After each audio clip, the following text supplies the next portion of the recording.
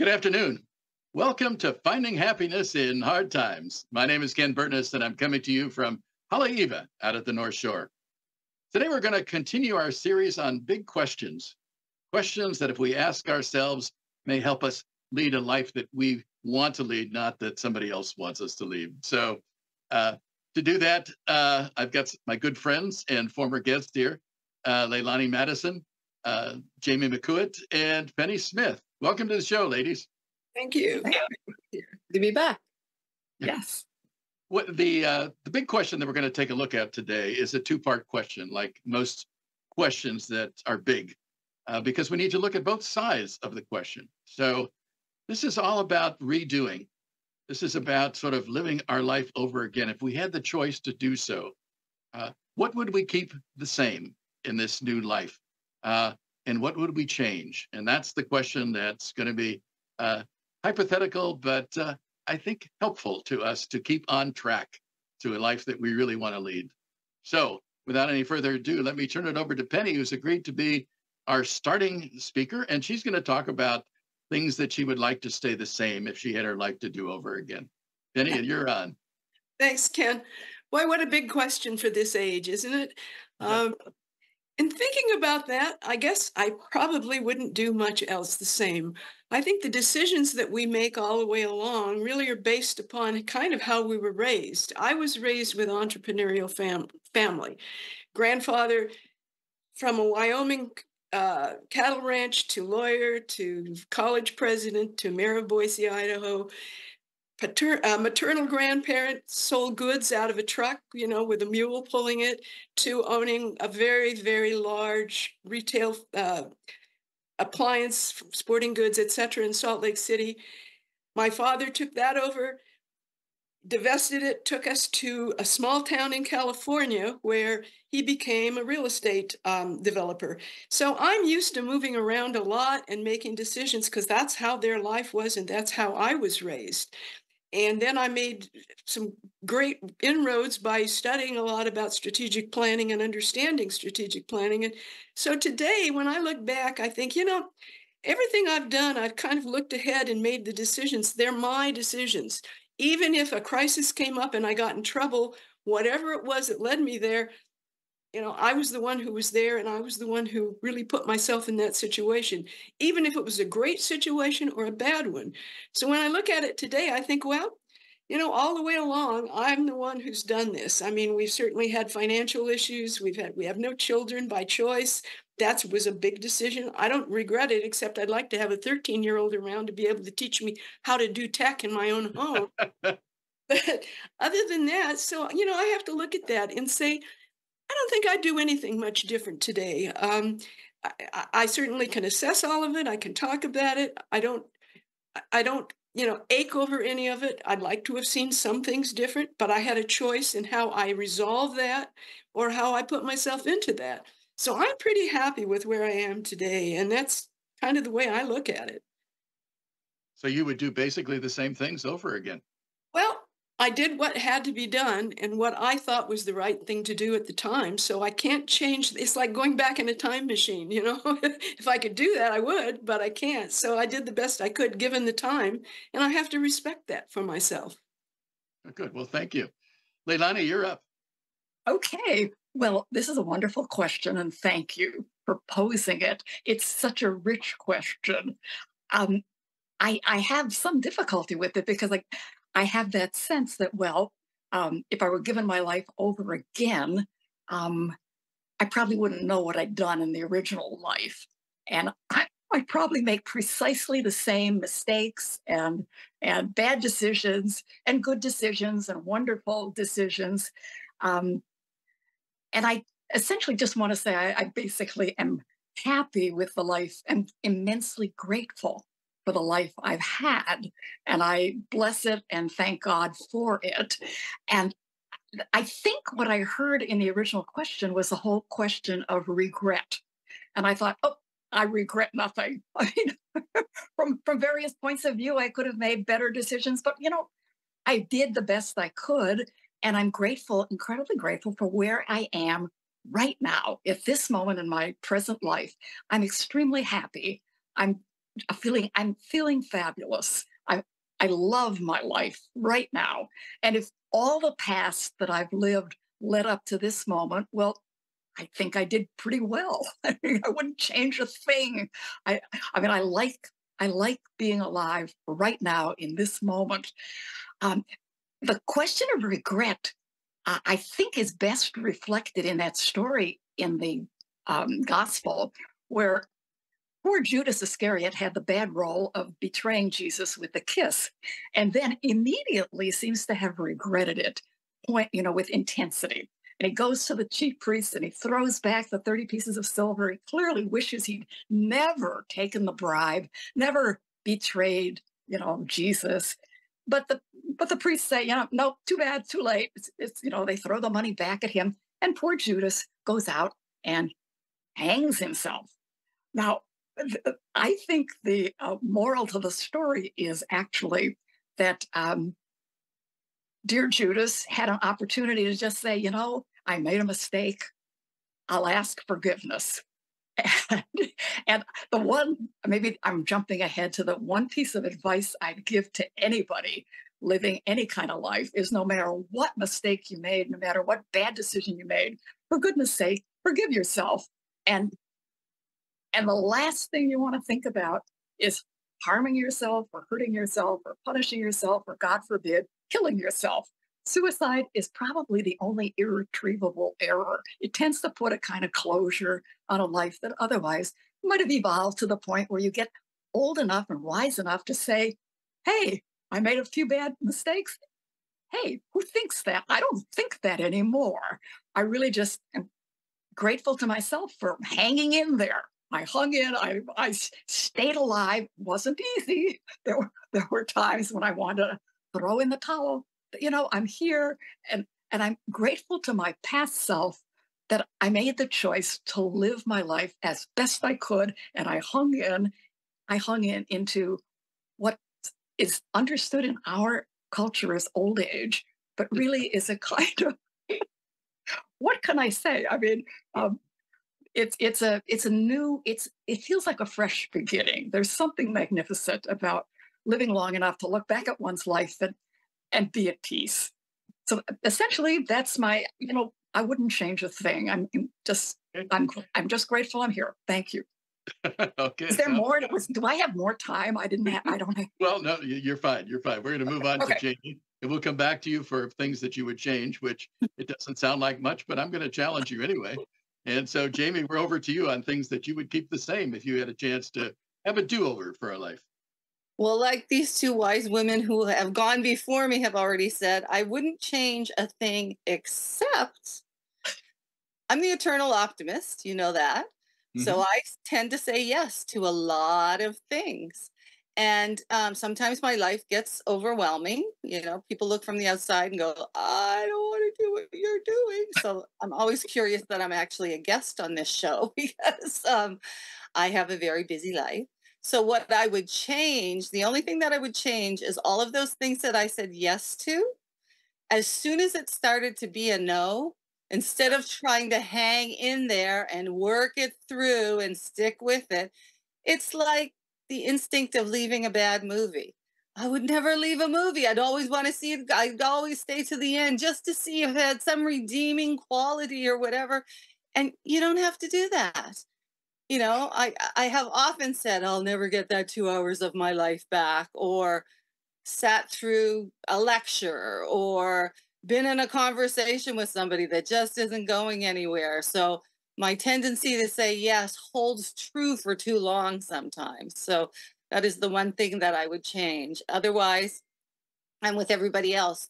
The only way you can get to the place that you are in life right now, and I, like Leilani, and I'm sure Penny, am very happy in my life right now.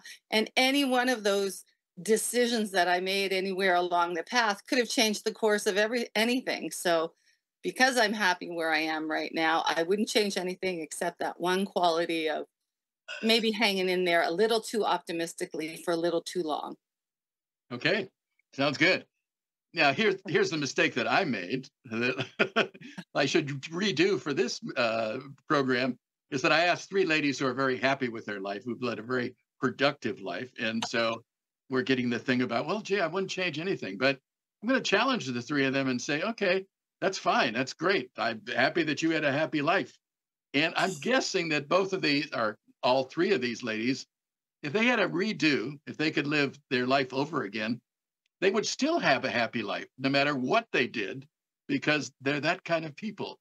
So let me challenge them and say, okay, certainly there's something that you looked around, a life, a career, a place that you haven't had a chance to be, and say, you know what? If I had that time, because Jamie's telling us about the time that we may not have, or the time that goes away way too quickly. If I had that extra time, what career would I take that would be different from this other one that I might also be happy with? Or where would I go that I didn't have a chance to go to in this lifetime? So, ladies, gear up your imagination and give us something that you, if you had the choice and you wanted to try something new, and you're probably still going to be happy with it, but tell us about that place, that new place that you might find an exciting life as well as a happy one. So we're back to Penny. You're up again. Imagination, go, kid. Oh my goodness! Well, this is right up my alley because I'm such a big believer in, well, something Jamie said, which was say yes, and the imagination.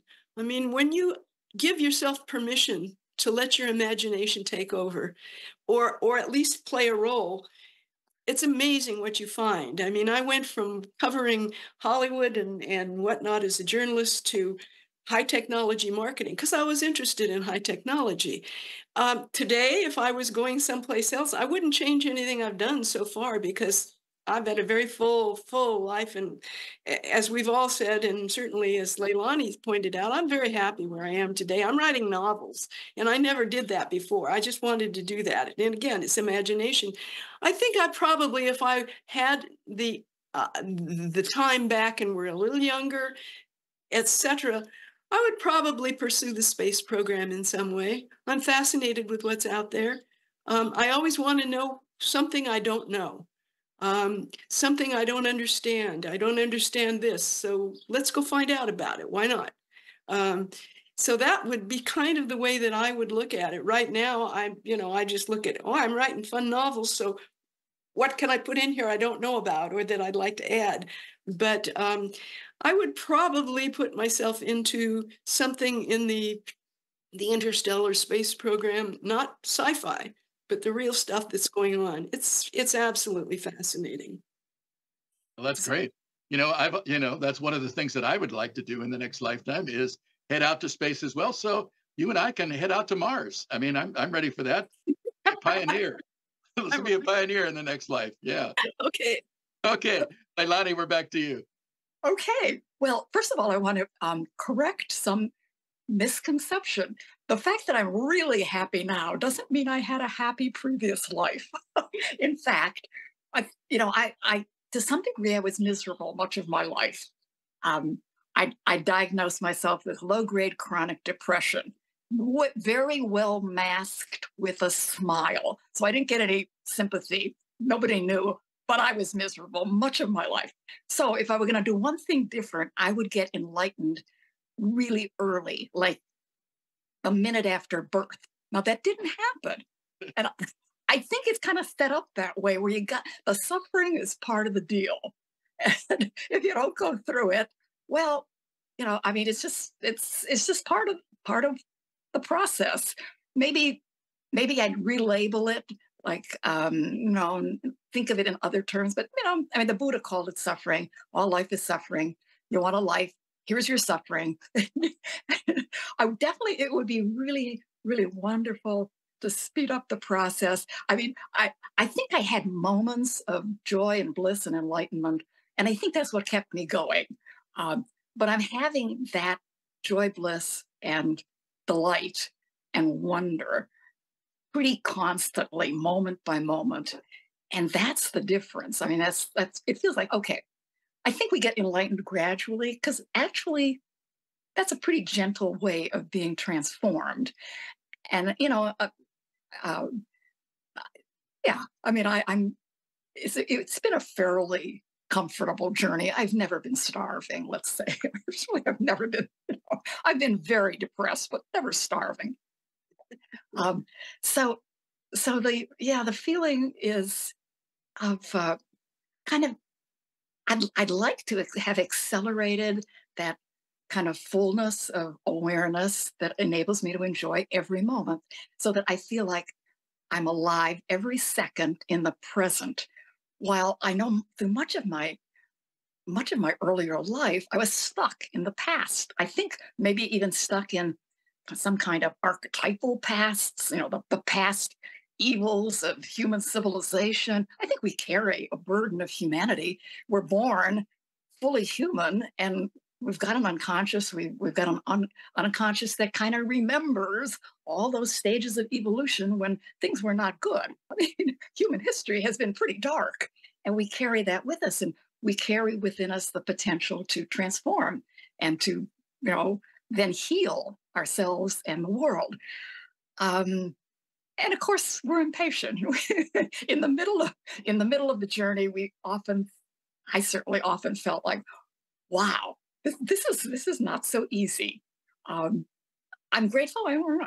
There were always joys. In terms of choosing a work, I let my heart lead me into poetry. I simply found stories, the great poems, obscurely compelling, and I gave my life to studying them. Ultimately, it's kind of been a wonderful journey because now they are all kind of vibrating with meaning. Everything is coming together. I have these moments of feeling, I understand it all, and I'm at peace with it all. So the one thing I wanted to still do with my life is, so this isn't really something different in the past, but I want to be a stand-up comedian, and I've started to do it. And I think if I hadn't had the struggles and the suffering and the darkness and the association with, the darkness of human experience, I wouldn't have the desire to make an audience laugh.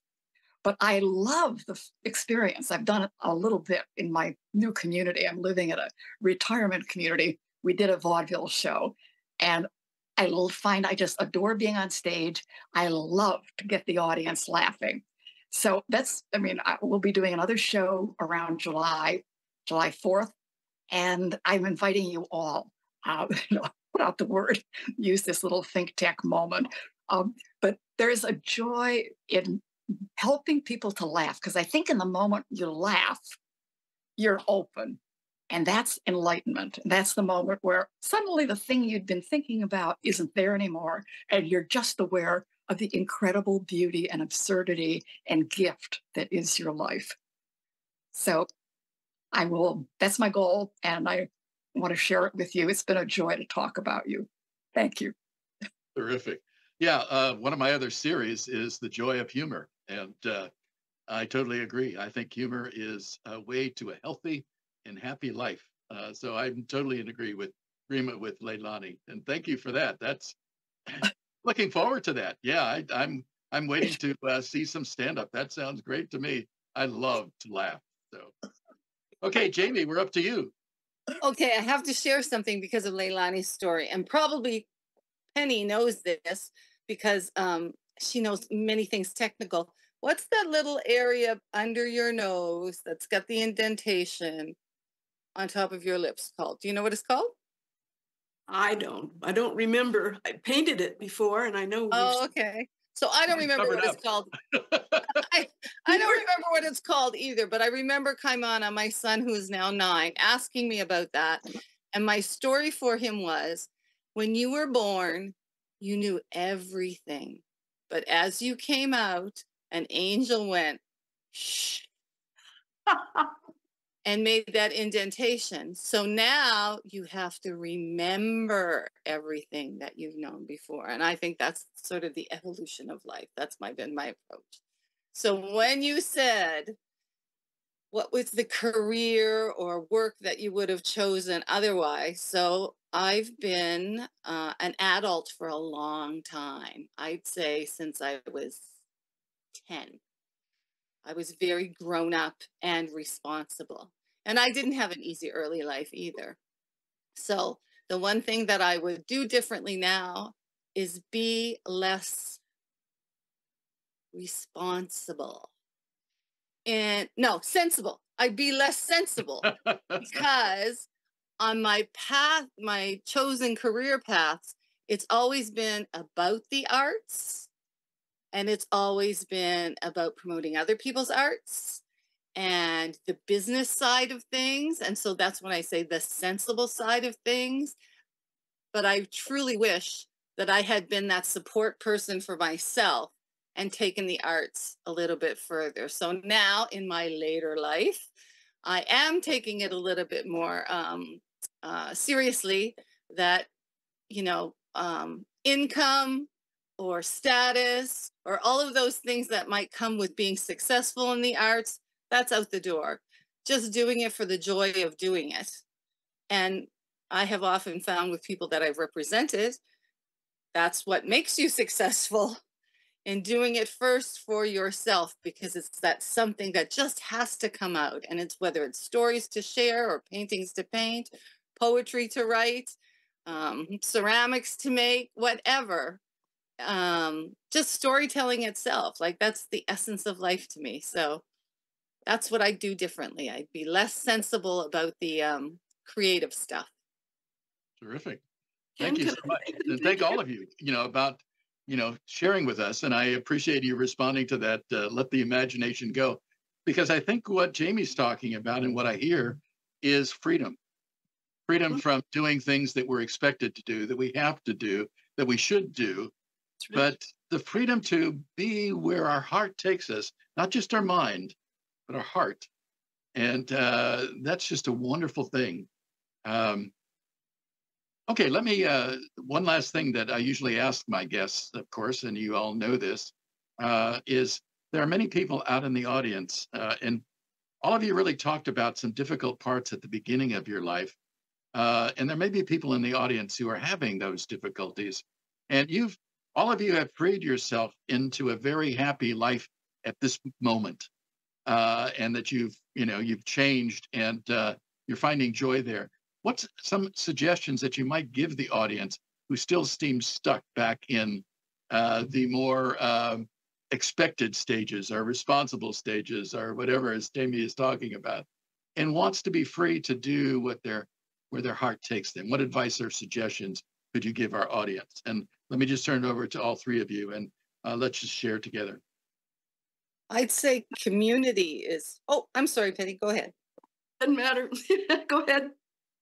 I think the solution to everything is community, because I think one of the reasons people get depressed or are not handling particular stages of their life is because they, as well as they could have, is because they feel alone. They feel they're the only people going through it. So through my work with Family Hui and adoptive and foster families and things like that, I know that nobody's ever alone. Somebody else has gone through it. And that's the one piece of feedback I get every time I do a workshop or a parent cafe or anything. It's like, oh, I'm not alone.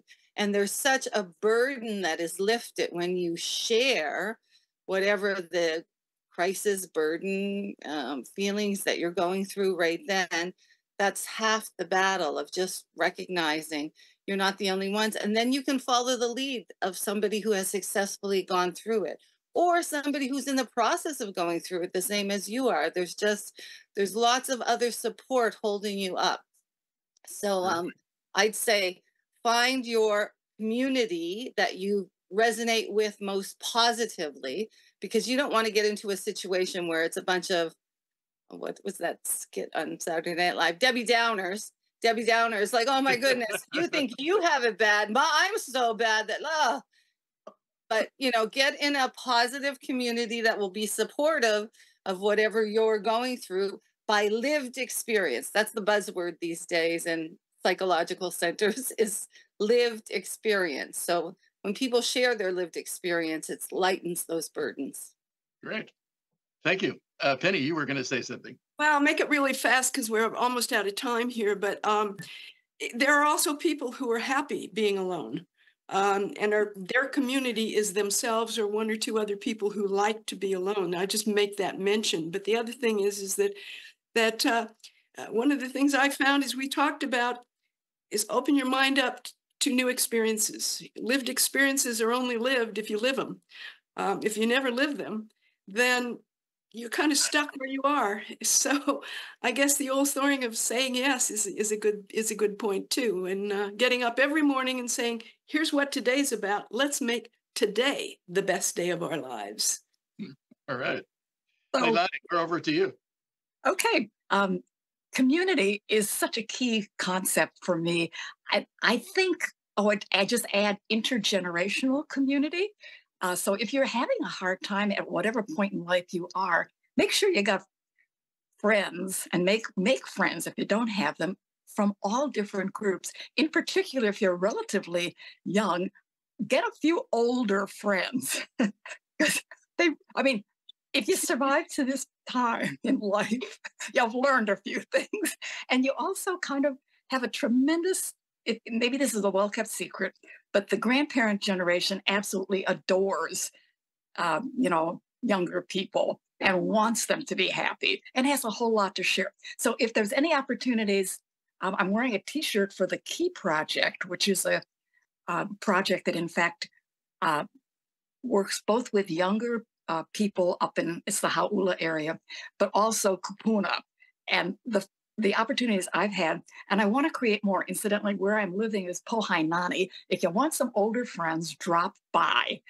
It's in Kaneohe. And if you don't know anybody, just ask for Leilani, and they will know who you want.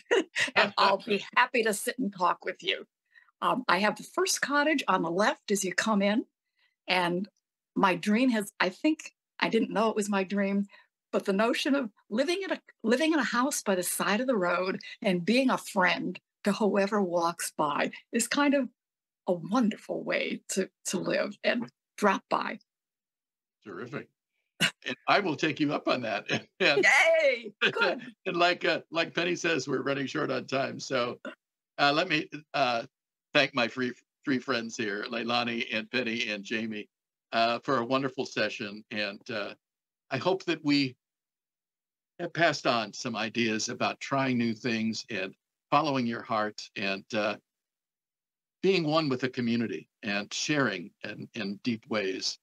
One of the things that I've done recently is that taken my friends who have been my friends for a long time and actually talk to them about new things, talk to them about things that we haven't talked to each other about.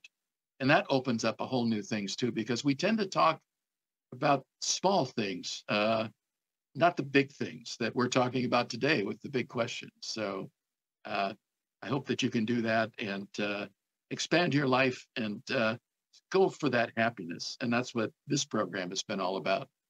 So thank you, ladies, for being with me. Thanks to ThinkTech Hawaii for supporting us as always. Jay and Michael and Haley and Carol. And I hope you can tune in 2 weeks for our last show for a long time. And that's going to be another part of a series that we're doing on libraries and the joy of reading. And I hope you'll find that and be with us at that time. Aloha.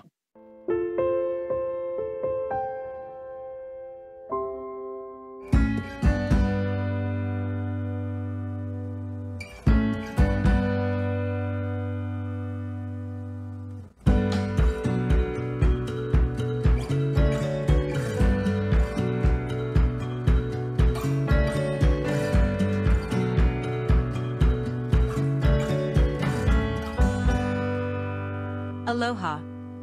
We want to announce that ThinkTech Hawaii is moving into a new phase and will not be producing regular talk shows after April 30th. We will retain our website and YouTube channel and will accept new content on an ad hoc basis. We are also developing a legacy archive program to provide continuing public access to our content. If you can help us cover the costs of the transition and the development of our legacy archive program, please make a donation on thinktechaway.com. Thanks so much. Aloha.